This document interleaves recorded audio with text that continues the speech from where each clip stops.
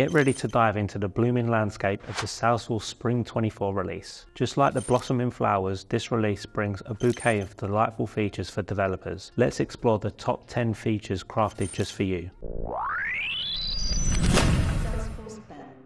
The Migrate to Flow tool has been updated to support partial migration for most actions, excluding invocable actions. This enhancement offers users the flexibility to migrate specific actions within the tool. The migration results identify actions needing additional configuration in Flow Builder, ensuring a comprehensive and successful migration. To access this improved functionality, users can go to Setup, enter Migrate to Flow in the Quick Find box, and select the corresponding option. Users can then choose a specific process for conversion into a flow and initiate the migration, selecting criteria for migration with clear indications of partial migratability in the migratable column. After migration, users can efficiently review results by clicking Needs Review, where actions will require an additional configuration in Flow Builder are listed. This streamlined approach enhances the migration experience, providing adaptability and transparency for users transitioning from processes to flows.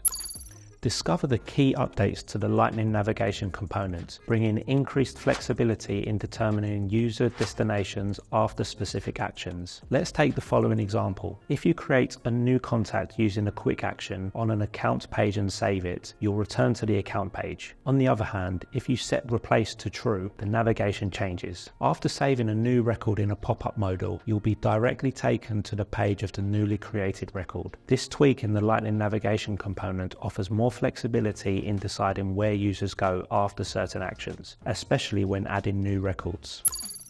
There have been quite a few updates to Lightning Web Components. The following are just some of these changes. The Lightning Data Table component introduces a new wrap table header attribute, allowing header text to wrap within column widths.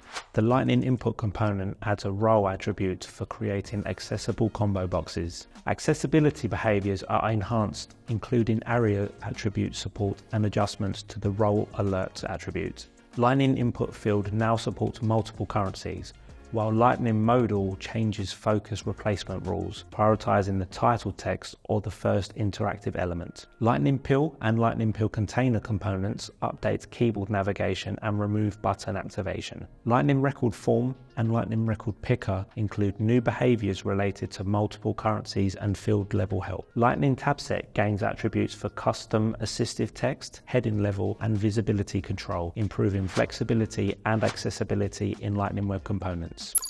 Now let's delve into the latest additions and changes in Apex items, spanning the Auth, ISV partners, Connect API, and system namespaces. In the Auth namespace, there are new tools for managing Auth tokens, including handling JWTs and revoking tokens. The ISV Partners namespace is designed for AppExchange app analytics, with methods for logging custom interactions. In the Connected API namespace, new or modified tools facilitate Connect REST API actions in Apex. The system namespace includes several additions, such as UUID generation and improved validation. In the compression namespace, there are tools for working with compressed files. Similarly, in the formula eval namespace, there are tools for evaluating dynamic formulas in Apex. All of these updates collectively improve Salesforce Apex by providing new functionalities in different areas.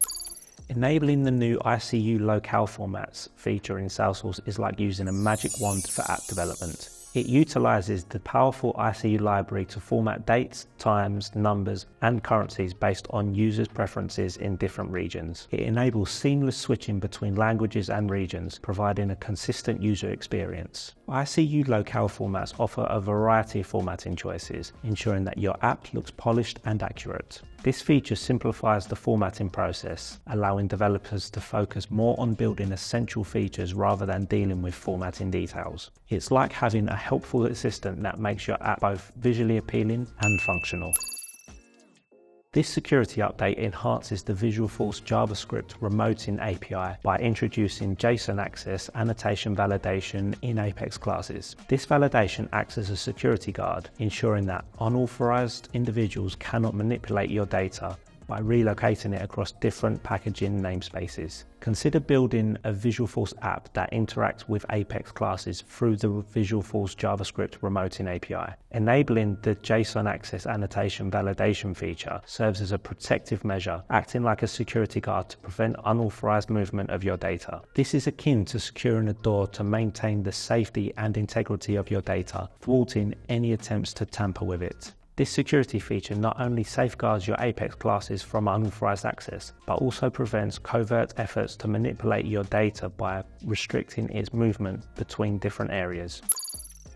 Salesforce introduces the Data Cloud Triggered Flow Debug tool in Flow Builder, offering a dual function of testing flow behavior and troubleshooting potential issues. This tool allows users to simulate flow execution without affecting real data, ensuring accurate performance assessment before deployment or modification. To use this feature, users navigate to Flow Builder, select the desired Data Cloud Triggered Flow, and access the debug option. In debug mode, users choose a specific Data Cloud record to trigger the flow's assessment, enabling a step-by-step walkthrough of its behavior.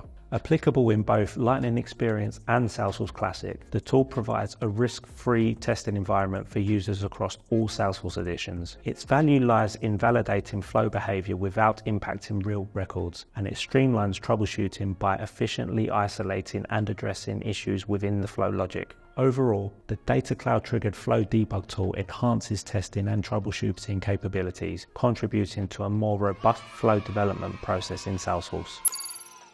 Salesforce introduces a beta feature called Scratch.org Snapshots, allowing users to capture a point-in-time copy of a Scratch.org configuration. This snapshot facilitates the streamlined replication of specific configurations for creating replicas of Scratch.orgs. It's important to note that this feature is in beta, and users can choose to try it at their discretion with usage subject to applicable beta services terms. The significance of Scratch.org snapshots lies in simplifying the manual and time-consuming process of configuring Scratch.orgs with project dependencies. Users can enable this feature in their DevHub org, and Salesforce CLI commands such as org create snapshot and org list snapshot can be used to manage and create snapshots. In essence, Scratch.org snapshots enhance efficiency by enabling the quick replication of Scratch.orgs with specific project dependencies, reducing the need for repetitive manual configurations.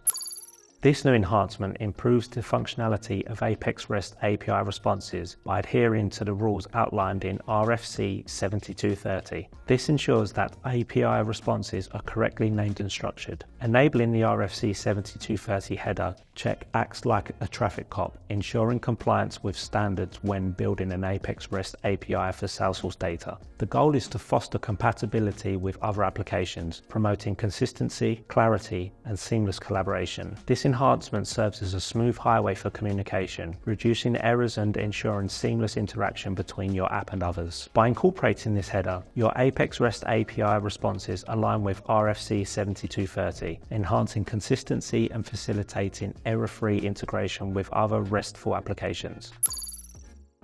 If you use the Apex REST API and forget to say how you want the data by missing or messing up the accept header, don't worry. Now the API will give you the data in the default way, which is JSON. This change makes it act like other Salesforce APIs, keeping things consistent. Before API version 60, a request to the Apex REST API without specifying the accept header or with malformed header would result in an error response in XML format. With API version 60 and later, the default response in such cases is JSON. Here's an example. Let's say on API version 59 and earlier, you send the following request without specifying the accept header. You would get the following response.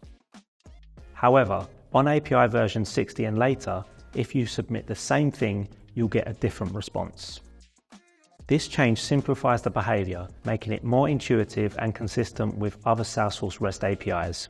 Valid values for the accept header remain application/JSON or application/XML, and they are case sensitive.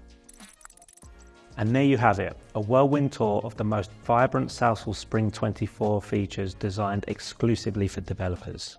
Have you stumbled upon any hidden gems? Share your discoveries with us in the comments below.